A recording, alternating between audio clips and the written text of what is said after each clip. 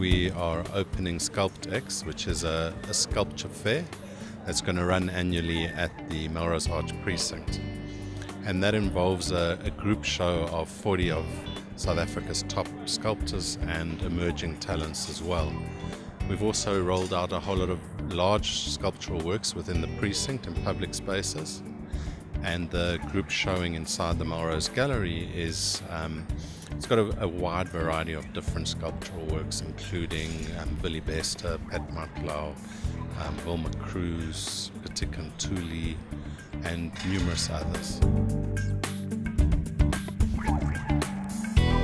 We are 6 guys and 74 ladies who are working on this project. The 6 guys is Boas Manzwenga, Tiomo Masangudza, Lennon Tinaro, Panganai Piri, Livingstone Dombotsuku, and myself, as I explained before.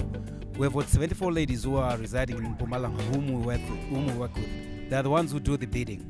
So what we do is, on this Casper, we measure every patch, millimeter by millimeter, centimeter by centimeter, and then we send it to them on hard paper. We color code it, then they do it exactly as they have requested them to do. What's interesting is we're looking at it as a fair, so not as a curated show whereby we've only got a very few artists. We've opened it up to artists who have only just created 2 works and have never been shown anywhere else.